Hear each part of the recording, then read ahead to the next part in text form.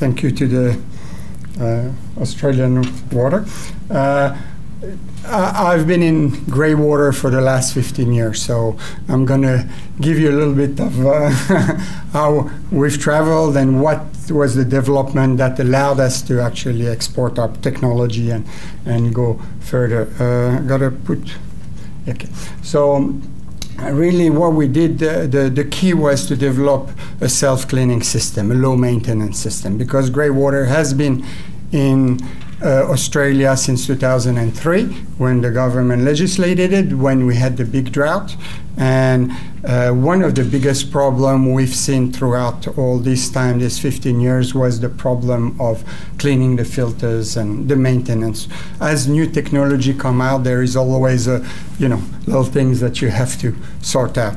So we've been at it 15 years. We're not too fast, we're kind of slow, but I'll go through some of the concepts of why greywater reuse, filtration in greywater diversion, the patented Greyflow auto backflush system, what we have developed, and the outcome due to the innovation, and also the future development that we're hoping will bring. Now, why greywater?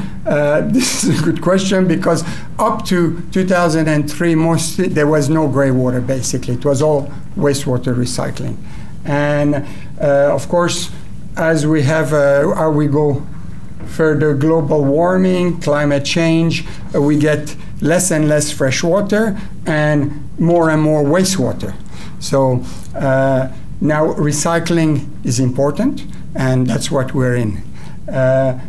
If you look at at home, if you're at home, you can recycle plastic, you recycle glass, paper, all that. And this is a fantastic training for people, for environmental consciousness of people. And really, we can also recycle water, okay? And the low-lying fruit of water recycling is really greywater. You take a shower, it's a no-brainer. You take a shower, this water is not so dirty, it can go and water your plants, okay? Today there is a big word called fit for water purposes. If you go in conferences, you will understand that really doesn't make sense for us to use desalinated water and then start watering our gardens with it. And that basically, also the less the water travels, the less energy you use. So it's a chance for everyone to recycle. Also, we have a project now, I'll talk to you about it later on, in Morocco, where they found that they can try to stop desertification with it. So they're planting trees with greywater. Now, in the US in 2002, there was one of the water champions in the US that actually showed that the fastest way to reduce greenhouse gas emission is to save water, because water travels a lot and it's got a very high energy footprint.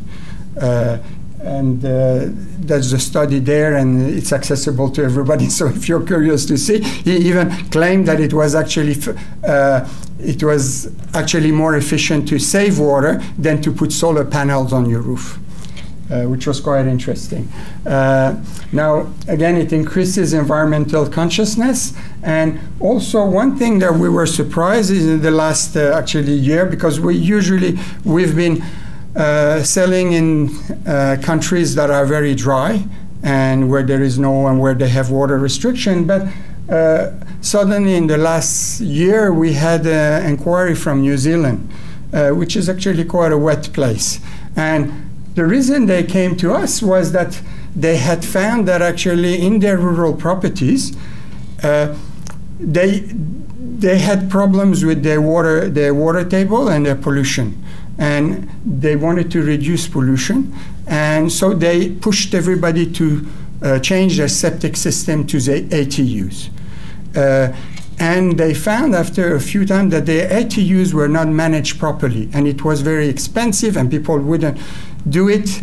And so as a result, the water quality was not improving. So they did some studies, And actually, they found that a combination of septic and gray water was actually the best combination in terms of improvement of their water quality, which was quite interesting because suddenly it opened up an area where, the gray water, even in wet area, starts making sense. And their test was showing that actually, first of all, the systems were a lot more manageable. They were not so expensive to manage, but that the soaps and the active soap ingredient in the gray water were the culprit. They were the ones destroying the activity of the septic systems, which rely on bacteria to actually. And they found that actually even with the ATUs, it had the same effect. So we started working in New Zealand, which is quite interesting. And again, improving the performance of ATU and septic systems. So these are some of the reasons for gray water. Now we found also that it can help, keep plants alive during water restrictions. So if you have trees and you're suddenly under water restrictions, then suddenly you can reuse some of your water. Reduces fertilizer use.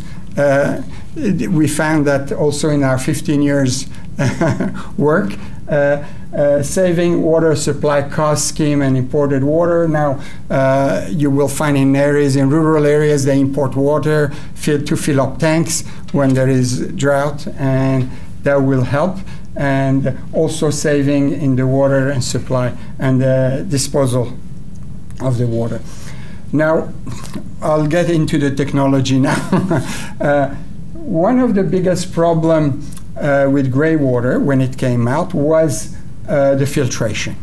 Okay, so how do you filter gray water? And the biggest issues were, people, when they developed their gray water system, and there were quite a few companies at from 2003 to 2008, it flourished. There were about probably 6-7 companies that developed gray water systems, and their biggest issues was the maintenance of these filters. When the systems were not maintained, basically they went bad and they were, smelling, and also the filters would block, so the water would overflow, or the pumps would die very quickly.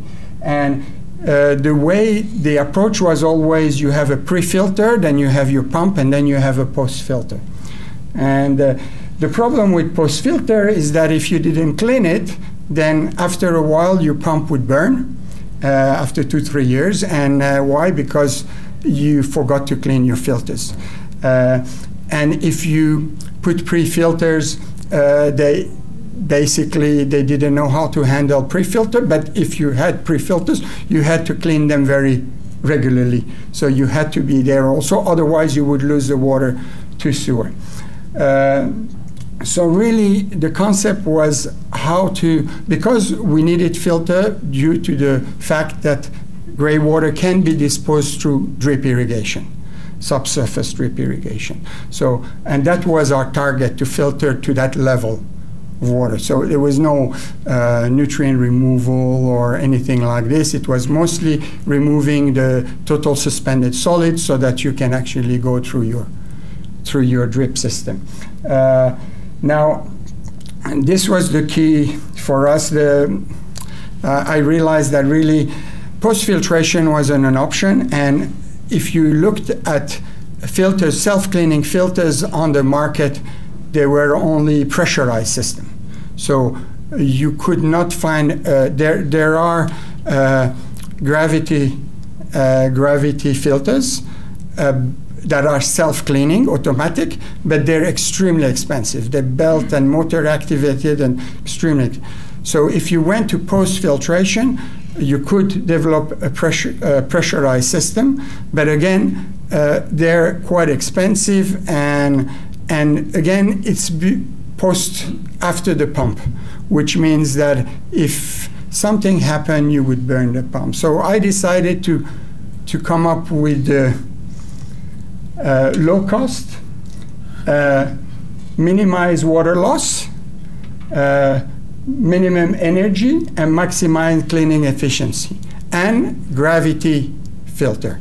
So it was a totally new development, how to filter water coming, gravity filter at a low cost, so without any motors or anything. It took me 4 years to develop that filter, and it was trial and error, trying almost everything.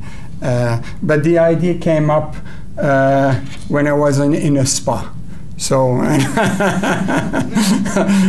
was enjoying my spa, and I looked at it and I realized that yes, the theory that we've learned at university in engineering, that water, air is not compressible in, in water. So it's actually quite effective in terms of backflush. So we decided to backflush with air. So I'll have a demo here, and this is it. Maybe we can run the video. So I'll show you how that backflush works and how effective it is to actually clean. Now, if you see gray water is coming from your shower, going through filters, going into a tank, and a tank doesn't need to be very large. It's diverted straight away into the garden. So you don't need to store. It's not a storage thing. It's mostly filtration.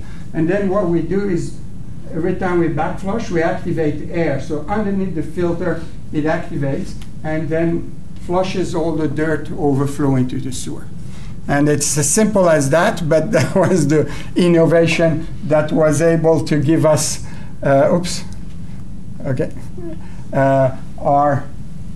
our range of product. And due to this innovation, we've been able to export. So one of the big things, we now are in about 6 different countries, exporting to the US, UAE, Chile, Morocco, South Africa, and New Zealand. And we've had interest in other countries. Actually, South Africa, Cape Town, came to us because one of their issues was they installed a lot of gray water, but big issues. So, and now they're coming back to the self-cleaning one. We also were able to move into the commercial industry, and that was the key to opening the commercial industry for us. We have a winery here, the Coogee Surf Life Saving Club, if you're any familiar with the Coogee. All the lawns are watered by the gray water of the shower. So when people are taking a shower, they're watering. In the city, in Leadville, there is a building, the Scope building. All the gardens are watered by the gray water from the building. In Morocco, we have a project in Marrakesh, so there, and it's a caravan and thing. And they've recycled all their common showers. We've done caravan park in Margaret River. We're doing a couple up north. So again, large, due to the self-cleaning, really was the key for us to open us this market of the commercial gray water recycling. And I mean, this is Leonora. It's a mining camp. All this greenery and the camp has actually been greened up with gray water. Okay, people use a lot of gray water there. And then they had actually a rebate from the Water Corp because they're not throwing the water back to sewer. So they've been given rebate. They get $8,000 of rebate every year for recycling the gray water into the gardens. And they've grown all that. I mean, this was a desert, very hard. We started this in 2008. We didn't have the gray water, the self-cleaning system. 2 years later, we came back and retrofitted all the systems and actually because it was a nightmare for them to clean 84 filters, and once a month, it's quite a lot. So this was it. The future, low maintenance, of course. We have some low maintenance gray water treatment systems that are coming on the market, and we've been doing tests for the last couple of years, and also some wastewater treatment system. Again, one of the key of that technology that we've used is that it removes the largest particles, so hair, lint, all the larger particles, and get rid of them very easily. And often you will find that the problems with filtration is usually at the beginning, where you get the big coarse parts, or at the bottom end, where you've got the very, very fine. But generally, the biggest parts are the most problematic, like hair, like lint. They get into the media filtration and everything like that, and they clog again and give it a problem. And this is a perfect pre-filtration for it. And we've actually been talking with Amiad Australia, who have been working on boats. And one of the again, one of the issues with their technology is that they have problems with getting rid of hair and lint before they go through their treatments. And so, again, a new pre-filtration. Yes, that's about it.